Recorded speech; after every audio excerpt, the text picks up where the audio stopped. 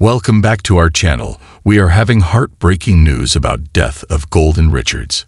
Golden Richards, a former receiver for BYU and the Dallas Cowboys, passed away early Friday morning in his home in Murray from congestive heart failure. He had been battling multiple health and prescription drug abuse issues for a long time, and his later years were plagued by these issues. Richards was one of the most gifted and troubled athletes that the state of Utah has ever produced. He was 73 years old. It was confirmed by his brother, Doug Richards, who was a former BYU basketball standout, that he has left us and gone to a better place. His brother. He put up a very strong fight right up until the very end, till it was finally his turn. Doug Richards stated that his brother suffered a fall on Christmas Day in 2022, which resulted in the breaking of his hip. Since then, his brother has undergone 4 operations on his hip, all of which have contributed to his deteriorating health.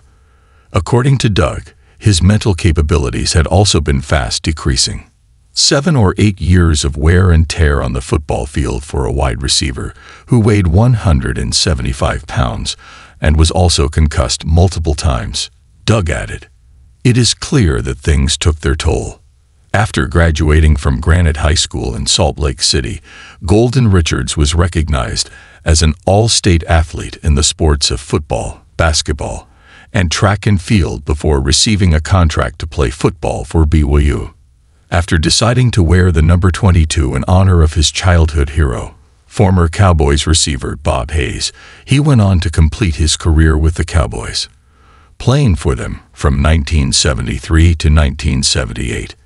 In the 1978 Super Bowl, Richards was able to help the Cowboys defeat the Denver Broncos by a score of 27-10 by catching a touchdown pass that went for 29 yards.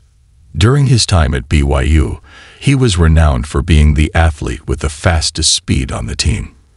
As a sophomore, he caught 36 receptions for 513 yards and scored a touchdown. In addition to leading BYU in receiving as a junior, he also had 33 punt returns for 624 yards, which averaged out to 17.9 yards. His performance earned him all WAC accolades, and he was ranked first in the country in punt return yards and 16th in all-purpose yards. Before sustaining a knee injury that would hinder him throughout his professional career, Richards transferred to Hawaii for his senior season and caught 23 passes for 414 yards and 5 touchdowns. However, an injury to his knee would ultimately hinder him. It was in 1974 that he had his best season with the Cowboys, when he had 26 receptions for 467 yards and 5 touchdowns through the air. After playing with the Chicago Bears in 1978 to 1979, and the Denver Broncos in 1980, he retired from the Professional Football League. Richards, who was famous for his long blonde hair and movie star appearance, tried his hand at broadcasting when he retired and was a part of the television show ESPN Outdoors. Richards began a lengthy and terrible path of alcoholism and drug addiction shortly after he retired, which led to a multitude of legal concerns. However, he never ran away from his problems and eventually became sober for the last decade of his life, according to his brother. Richards's journey began almost immediately after he retired.